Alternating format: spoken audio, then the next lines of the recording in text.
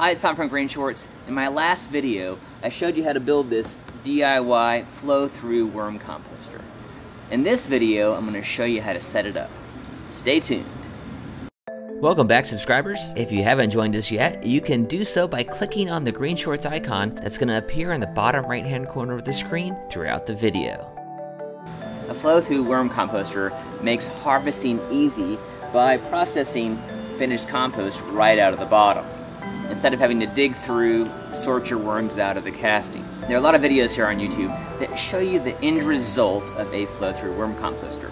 In other words, one that's already in operation.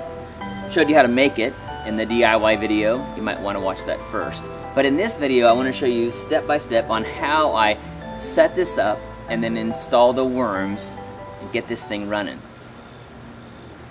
In case you're curious, the murmuring from stage left is not a studio audience. It's my neighbors in their hot tub. Yep. Before we get started on setting this thing up, there's actually one more element we need to make, and that's our harvesting rake. We're going to make a little device that actually will rake between the string trimmer, airplanes too. Lots of noises in this neighborhood, and I'm sure there'll be a leaf blower before too long as well. So, back to the rake. We'll need to create a small rake that's going to fit specifically through the trimmer wire that we've got along the bottom of our bin. It'll allow us to reach up in there and rake out the finished castings. They'll drop down and allow more of the castings to continue down toward the bottom of the worm composter. That's why it's called flow-through, because the compost starts out as kitchen scraps on top, the worms turn it into castings, it goes through this pressure zone here in the bottom, compresses down to soil, which makes the worms move up. And then we rake it out of the bottom. By then all the worms are gone from the castings and we don't have to worry about sorting them out. Usually I build a prototype first and see how it works. I'm going out on a limb this time, and this is my prototype. I'm pretty confident that this is going to do what it's supposed to do, but I will report back if it doesn't.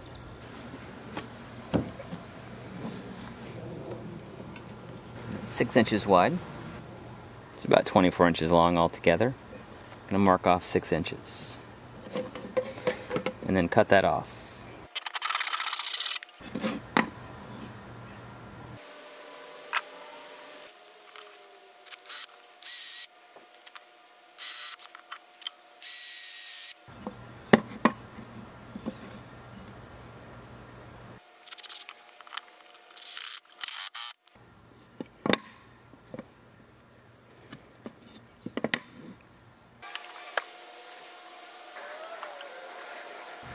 I'm going to mark a hole between each string. I'm going to skip the 2 outside spots. I will pre-drill at each mark. The grain of my wood isn't cooperating. I'm more concerned that they're centered on this side versus being centered on this side. I think I'm going to be able to avoid this screw in the middle here, even drilling these 2 holes.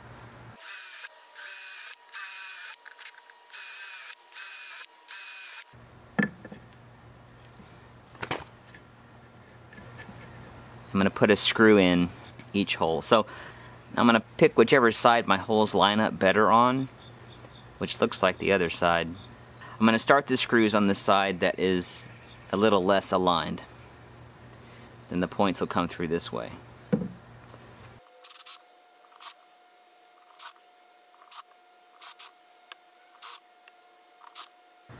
So my drill bit was a little big on these. I could probably just push them in.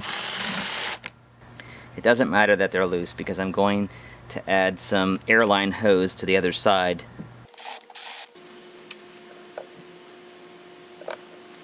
And this is an optional step. If you don't want to do this step, you might just file down the points on the screws and make sure you use a smaller drill bit so they're snug. But I'm going to put the airline hose on there to protect the trimmer line from getting worn down by the sharp edges of the screws.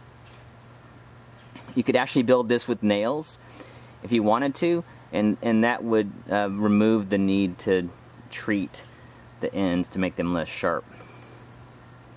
So I'm just going to cut off a section of hose to match the screw length and cut enough for the number of screws that I have.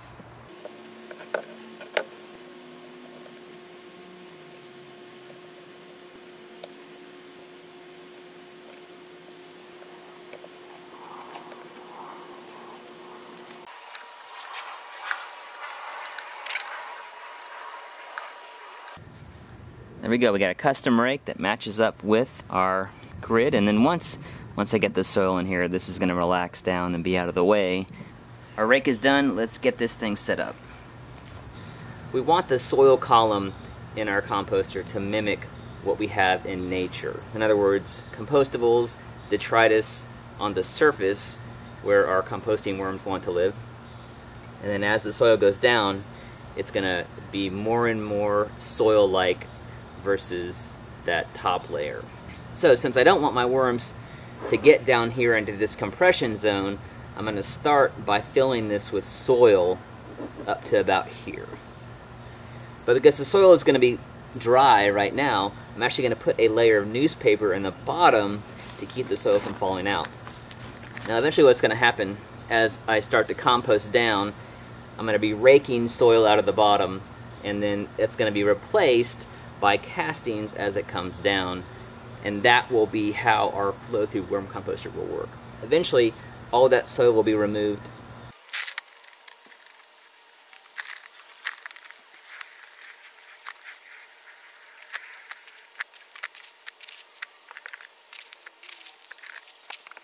My soil in, I'm going to moisten a little bit with rainwater. That'll just help lock the soil in, so it doesn't fall out once the newspaper is raked out.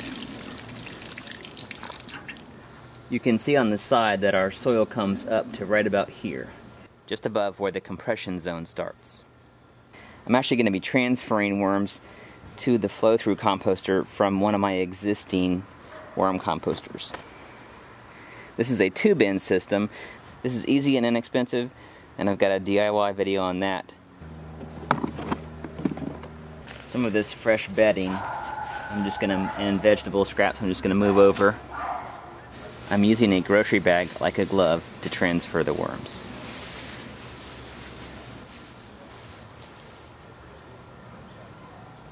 They were chowing down on the strawberries. There's some happy composters right here. Once I've got a layer of worms established here in the bin, I'm going to add in some bedding and some new vegetable scraps to get the next layer of compost started.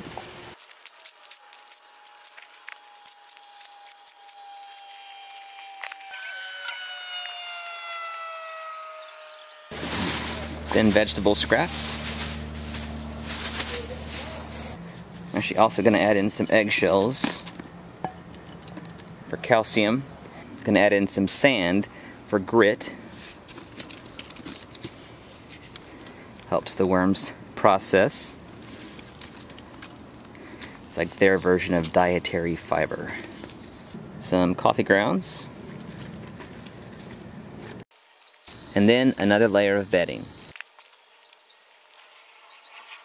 For the record, I'm using colored newsprint here, but I'm avoiding any of the shiny coupons, which has a varnish. Most printing ink is soy-based, and so we're okay giving it to our worms. And finally, I'll moisten that down with some rainwater. Now it's time to put the lid on and put this on the back porch.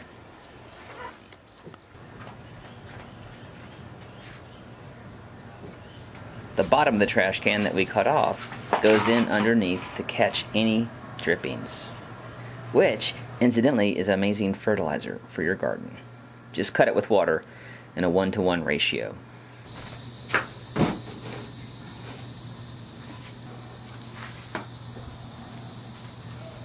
Well, there you have it, folks. Worms installed in your flow-through worm composter.